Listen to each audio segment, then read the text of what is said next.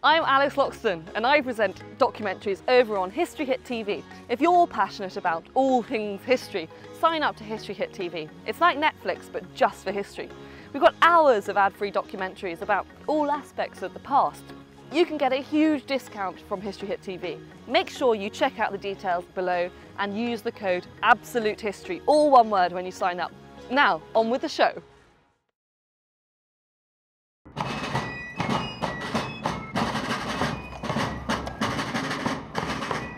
In 1606, a brave group of 105 men and boys sailed all the way from England to the New World. Here they established a new colony called Jamestown, and the history of colonial America begins.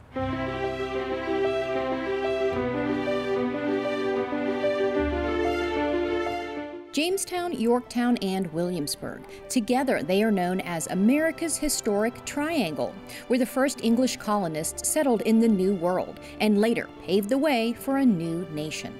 But why? This was during the Age of Discovery, a time when European powers battled each other for new territories.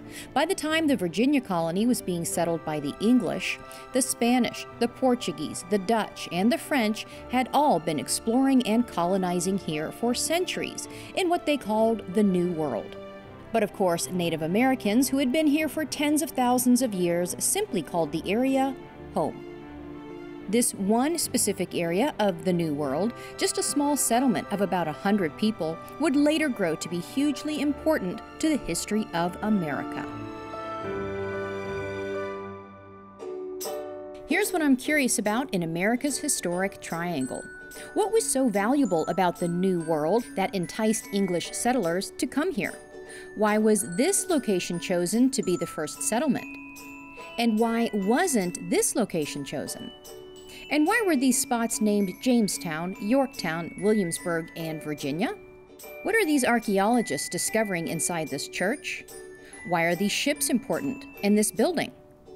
What was life like for the 17th century settlers and the 18th century colonists? Why was this university built here, and what does it have to do with the capital of Virginia? What do the Rockefellers have to do with this museum and this hotel? How can you taste American history inside this restaurant and sip history in this restaurant? So much to be curious about here in the greater Williamsburg area. We begin our exploration into America's Historic Triangle at Jamestown, the first permanent English settlement in North America. You will still see the British flag flying over Jamestown today. But why was this location chosen, and why did the English come here? Well, King James I of England established the Virginia Company in 1606, hoping to find gold and a water route to the Pacific here in North America. So, in 1607, they sailed up this river and decided this would be a pretty nice spot. And it was because of that river that this location was chosen for a new colony named for a queen and a new town named for a king. That colony, of course, Virginia, and the town, Jamestown. So that's where we get the name Virginia for Queen Elizabeth I, the Virgin Queen, and where we get the name Jamestown for King James.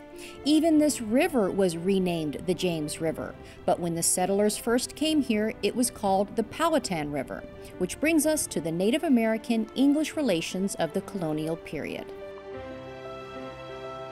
While Jamestown was established on an uninhabited peninsula, it was still within the territory of the Powhatan Indians. At the time, there were more than 100 Powhatan villages near Jamestown. As the English settlers kept creeping more and more into Indian territory, eventually the Anglo-Powhatan Wars broke out and ultimately ended the Indian power over the area. Today, all that history and more is being rediscovered as part of the Jamestown Rediscovery Project, where you can watch archaeologists at work at a live dig as they rediscover American history. It's all under the leadership of Dr. William Kelso, known around here as the Indiana Jones of Jamestown. The building that you see here now is from 1907, commemorating earlier churches that go back as early as 1617. And it was in that earliest church on the same spot that the first representative assembly met in America. And it's the basis, the genesis of our governmental system. Dr. Kelso's team has unearthed thousands of artifacts here at the church and the surrounding James Fort and Jamestown. They are still learning about America's first colony. To bring all that history back to life, we now head over to another part of Jamestown, the Living History Museum at Jamestown Settlement. Here, costumed interpreters immerse you in the life of the earliest English settlers, including the baker, who likely had a couple of roosters to keep him company during those long days of baking for the entire town. So all of the, I think what's interesting is that all of this had to be shipped over in the early days. Yes. You weren't growing wheat here yet or anything like Wheat that. doesn't grow very well in Virginia, not as well as corn. Okay. Which is neat. And tell me again about, so this flour versus this flour. Who had this and then who had this? This would have been your coarse wheat flour, or say rye flour, oat flour, would have been more suited for the working class, whereas this fine milled white flour was more suited for the tables of gentry. And you know what? They got their just desserts later, because we all come to find out that this is the healthier stuff anyhow, yes, right? Yes. So those snooty upper class, fine, you can have that processed white, or the bleached white flour all you want. Oh, it's amazing. 17th century bread. It smells good as new. That's great. Then, from baking to sailing, you can learn what it was like for those original settlers who crossed the Atlantic in 1606 to establish Jamestown. Ready on the main? Ready on the main. Ready on the main. You can board life-sized replicas of the three ships, the Godspeed, the Susan Constant, and the Discovery. You can even join the crew and hoist a sail. I'm hauling! I'm hauling! That's well and a vast.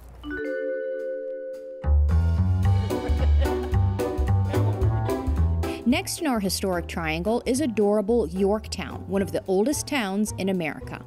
It was named after the equally adorable York, England, which is a lovely spot to have tea and scones if you have the time, but I digress.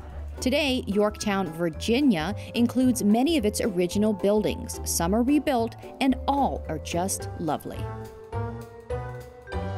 Yorktown developed around 1691 because of its proximity to the York River, which is just a few blocks behind me here. It became a very important port for the Virginia colony, shipping goods in and out.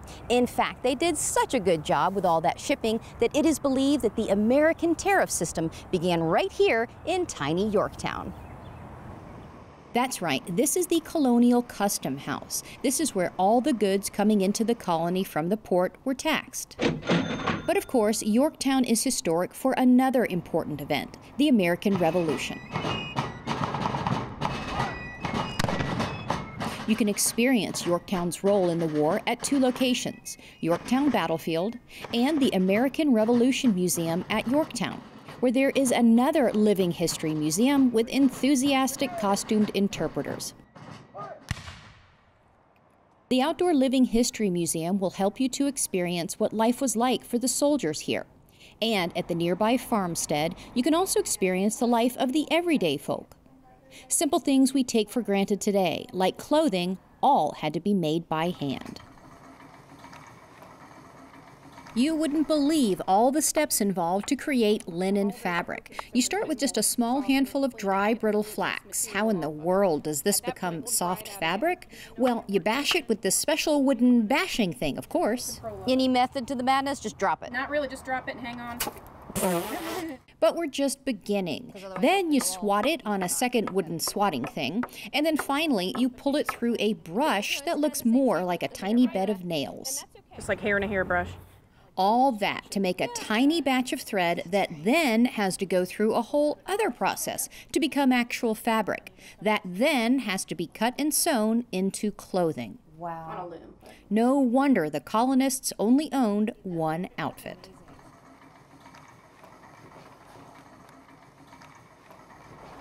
Now that we're all dressed, we go to the third point in our historic triangle, to the largest of the three towns and cities, Williamsburg, once the capital of the Virginia colony.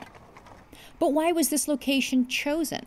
Well, it has something to do with this very important building right here. In 1693, King William III and Queen Mary II signed a charter for a perpetual college of divinity, philosophy, languages, and my favorite part, other good arts and sciences, all to be built in the Virginia colony. And you'll never guess what they called it, the College of William and Mary. That's right, the College of William and Mary is the reason why Williamsburg developed here. It all started here at the Wren Building, named in honor of Sir Christopher Wren, who designed St. Paul's Cathedral in London. The Wren Building was built between 1695 and 1700, making it the oldest college building still standing in the United States. Today, it functions as the entrance to the campus, but once the Wren Building was the entire college. So, why and how was William and Mary established here, just a few short years after the colony of Jamestown was established? Didn't the colonists have other things to worry about, like, survival? Why did they decide to have a college here? Well, some of it was to spread knowledge and spread the doctrine of the Church of England across the colonies. It makes them look good. They're founding an institution of higher learning. They're also setting up a place to train ministers to work in the New World. The Wren Building wasn't just the college, it was also the temporary capital of the colony of Virginia. And then the town of Williamsburg grew around the college.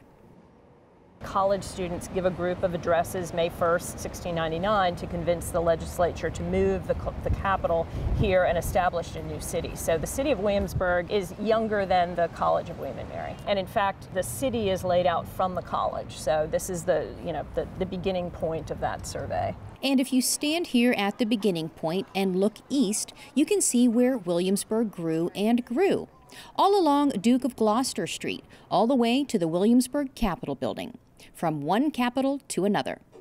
Which brings us to our next curious location, colonial Williamsburg.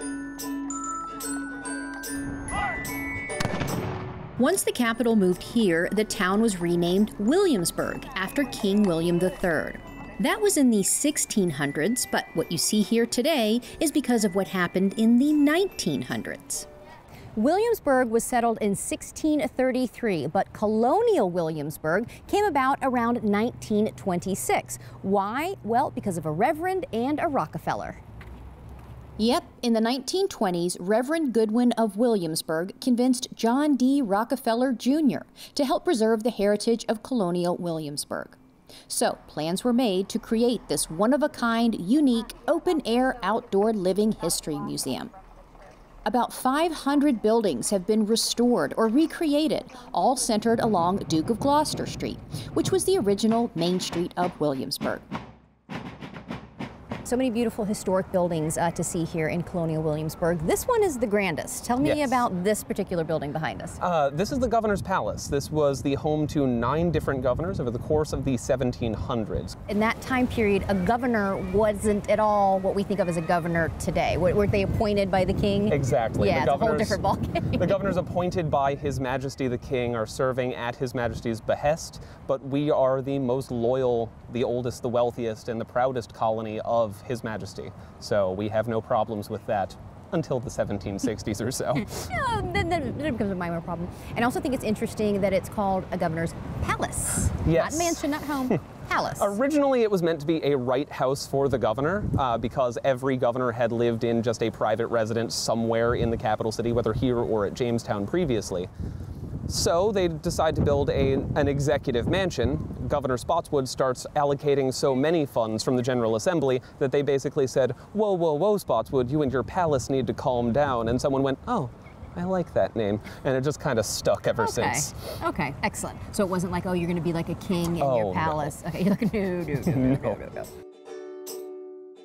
George Washington, Thomas Jefferson, and James Madison are all a part of Williamsburg's history. But it is also lovely to experience the life of the everyday folk here, inside the taverns and shops that have been painstakingly recreated and are full of authentic detail. What we're doing right now. You will learn all kinds of unexpected trivia here, like those whalebone corsets were an all-too-real fact of life for ladies back then. Okay, so this... Just in case. New style stays. engineered to give you a slightly more natural figure, lightly boned. Now, when you say boned, would it, in this time period, would it have actually been bone? Lean, which we call whalebone or wood. But men don't understand what we've been. The nice thing. And over at the apothecary, you will learn that deer antlers made great Christmas cookies. Well, of course they do. This one I think is fun. Deer antler. Okay. So there's the product called ammonia carbonate, which is used has been used for cooking as a leavening agent. So 18th century, we would make it by grating deer antler, heating it, and then the finished product was called salt of hartshorn, or today we'd say ammonia carbonate. So German Christmas cookies were made out of deer antler? Originally, the ammonia carbonate to make those was made out of deer antler, and I'm pretty sure you don't have to use it today. But we also use it for smelling salts. So if you feel like fainting, we can stick smelling salts. Who in the world thought of that? Said, hey, I see a deer antler. Let me make some cookies out of it. Let's heat it and see what happens. Some of this goes back to ancient medicine, Greek and Roman, and the stories have been lost. But it amazes us. It's like, who's the first one that decides to distill something and say, hey, I can use it for this? I can use that.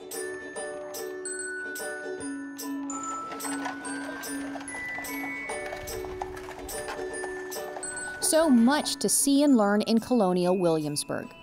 When Rockefeller was building colonial Williamsburg, he did something else rather smart, too. He and his wife, Abby Aldrich Rockefeller, had a luxury hotel built just steps away. The beautiful Williamsburg Inn is on the National Register of Historic Places. It was built in 1937, and it has some curious names attached to it, like Rockefeller, Churchill, and Her Majesty. Her Majesty the Queen stayed here at the Williamsburg Inn twice, in 1957 and again in 2007, to commemorate the 350th and then the 400th anniversaries of Jamestown. And she actually even descended this very staircase, probably a lot more elegantly than I am. And it was during her 1957 visit that this photo was taken. There's even a suite named after her, right next to the suite named after Winston Churchill. So I guess that little 1776 bump in English-American relations has been smoothed over by now. The royal touches are just the beginning of the luxury and history here. Since the Rockefellers had the inn built, it is only fitting that there is a restaurant here called the Rockefeller Room. And here you can order Oysters Abbey, named after Abby Rockefeller. So, here we have the Oysters Abbey. And there's another way you can taste your history here. The executive chef uses the same spices that the early American colonists used in his dishes today. We do fresh breads for the restaurant every day. We also serve it with a high-fat European butter with our Tradewind spice blend. You had me at high fat, but so we love that. And then talk about fat equals flavor. Fat equals flavor. Why don't people understand that? What are the spices that you use? So the spices on this is our Tradewind spice blend. It's garam masala, black pepper, and vanilla bean. Sorry, what was that first one again? Garam masala. What is that? Garam masala is a combination of spices. It's actually a spice blend. It consists of cumin, pepper, coriander, cardamom, cinnamon, clove. Oh, wow. So it's a nice blend there. And then we accompany that with black pepper and vanilla bean. You know where we got that idea? Where? We found out that Thomas Jefferson experimented with that flavor profile in ice creams. Yummy. Another fun way to experience history here is every day at sunset, when a special fife and drum corps marches through the lobby and out onto the terrace, complete with an adorable little dog, of course, named Liberty.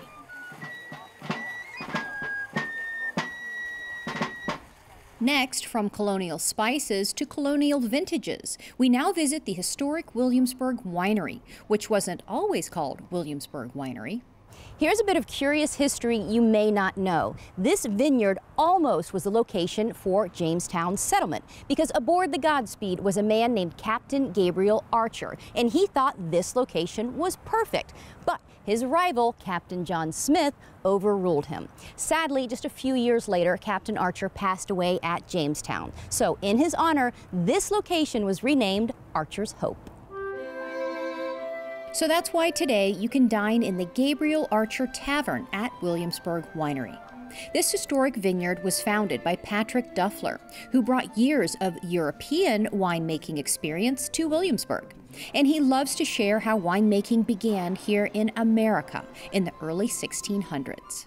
They said every settler should acquire the training of vines, because in those days, if you left a glass of water on the side of the counter for 2 or 3 hours or 2 or 3 days, it didn't stay well. But wine and beer are stable.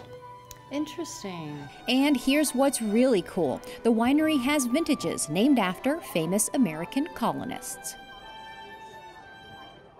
And finally, from wine to brew, there is one more tasty bit of history in the historic district of Williamsburg, with an interesting historic tie to a certain founding father and some founding furry fellas. Hello. Amber ox, as the name itself, is directly tied back to the oxen and their role in the colonial Williamsburg era and farming and, you know, the agriculture market back in the establishment of colonial Williamsburg, or Williamsburg as a city, and you know, we wanted to kind of pay homage to that. The amber ox, or oxen with reddish coats, used to pull grain carts through the streets of Williamsburg. They were also the same type of red-coated oxen used at George Washington's Mount Vernon, where, of course, George had his own distillery. Cheers. How's that for an interesting bit of thirsty history? Now, as far as brew recipes, those have probably changed a bit over the years. Yeah. I don't somehow recall in studying up on my history that in colonial times they had anything called the thing with the stuff. Yeah, no, they probably definitely didn't have the thing with the stuff. They, it's funny when somebody orders it and they're like, I'll take the thing with the stuff. Of course you will. Yeah, of course you will. Right. Amber Ox Public House is known for their quirky named small batch brews, like Made You Look, Little Tyrant, and the thing with the stuff. But if you come for the brew, you will stay for the food. It is out of this world good. Executive Chef Troy Buckley, all tatted up and grinning from ear to ear, created the divine recipes here. I want to see what you reach for. You know what I'm going to reach for. What are you going to reach for? Vegetarian. Is that what you're going to do? Yeah, I'm going straight for fine, the I'm going to go for the There you biscuit. go. Yeah, your drop biscuit. All right, let's see. Let's do the taste test here. I gotta get some of that bacon jam though. There you go. That's where it's at. To your health. Yeah, cheers. Oh my gosh, what did I just eat? It was so good. But on the bottom is my grit cake, and Yes, then ma'am. that's the spoon bread. Yes, ma'am. It's carb, that's why it's so good. Yeah. Holy cow. Yeah, what more do you want? Nothing. Right? I'm not sure if the early English colonists ate spoon bread on top of grit cakes, but they sure are good.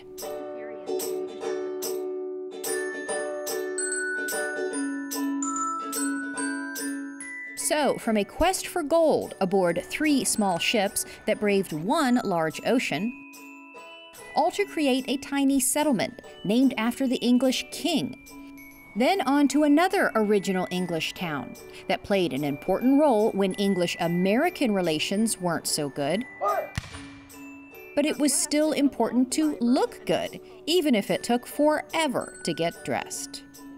To an institution of higher learning named after a king and queen that became the capital of this thriving colony named after a different queen. Then that capital moved here, and yet another new town developed where colonists could shop and squeeze into the latest fashions. And nearby is a winery that was almost the original settlement, and also nearby is the perfect old meets new tavern of sorts that pays tribute to the 4-legged furry workers of the colonial era. Which brings us back to another 4-legged furry friend named Liberty.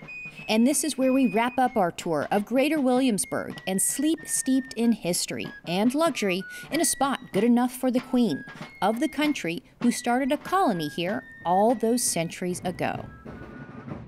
America's historic triangle has so much to be curious about. Thank you for joining us on our educational journey, and hopefully now you're even more curious about the who, what, where, why, when, and how of colonial America. As the colonists would say, farewell and Godspeed.